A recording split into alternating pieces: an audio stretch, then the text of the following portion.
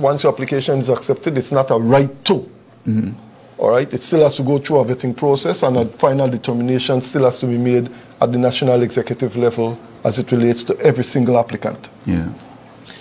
And we say it's silly season, because if you have more applicants accepted than positions on any particular slates, then the party will have to determine whether we have conventions or whether we sit down with candidates to try to resolve matters, etc., etc., etc. Right? So we are in the meat of that, and August the 4th at 4 p.m. is the closing date. Anybody, you can't apply after August the 4th and think you will be considered. As a matter of fact, your application won't be accepted. Full stop.